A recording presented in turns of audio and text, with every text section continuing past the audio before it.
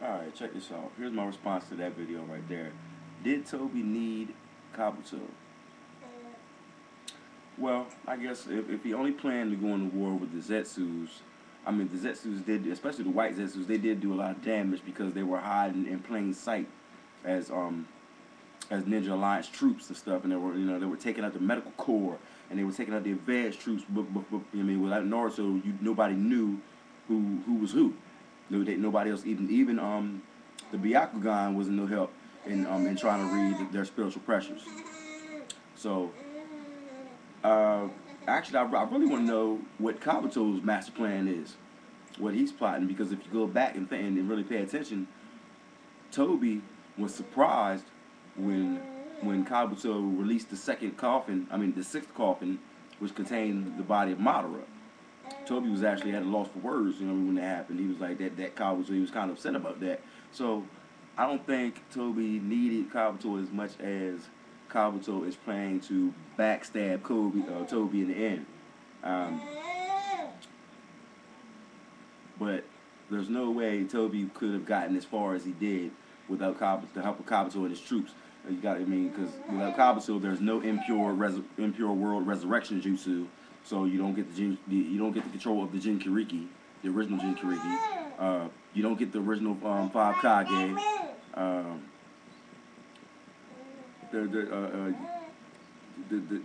All the Akatsuki that died during the seasons that's just passed. Even Azuma is back, so without the impure world jutsu, I think that the war will be in a different balance at this point. I don't think that the Ninja Alliance will be on its heels the way that it was. But now, B's at a perfect harmony with his beast, and now Naruto and the Kyuubi are at perfect harmony. So I think that there's about to be a really big power shift. But then that's when Sasuke's going to enter the battlefield and tip the scales once again. And then, like I said, what is Kabuto going to do?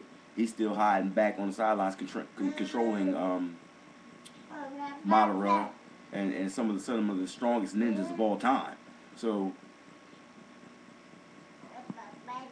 I don't know. I mean, I really can't say. It's just that, first of all, we need to find out who Toby is off the bat, and find out what his affiliations are, and how does that tie into the finale, and when the hell is Sasuke gonna show up, and is he bringing Taka with him? Taka as in Hawk. Is he gonna bring them? Or are they gonna be back? Well, of course he's not gonna bring the girl because she's a prisoner in the Hidden Leaf Village.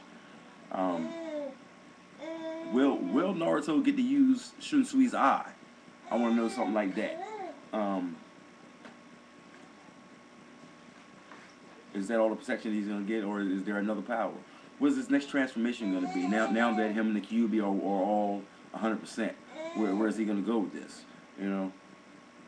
But I digress and go back to the original plan. Yes, Toby needed Kabuto, or the war would be going an entirely different route.